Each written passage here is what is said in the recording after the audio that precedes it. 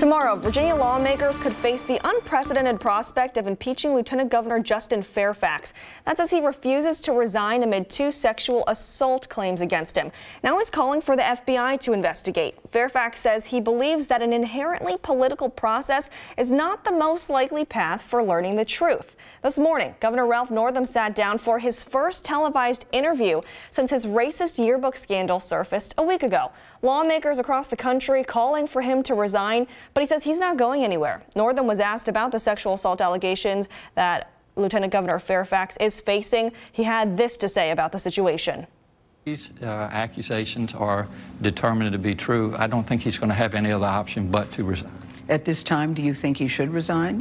That's going to be a decision that he needs to make. Vanessa Tyson says Fairfax forced her to perform a sexual act in 2004, and Meredith Watson says he raped her while they were both students at Duke University in 2000. Both women say they will testify if there is an impeachment hearing. Fairfax denies both of those claims.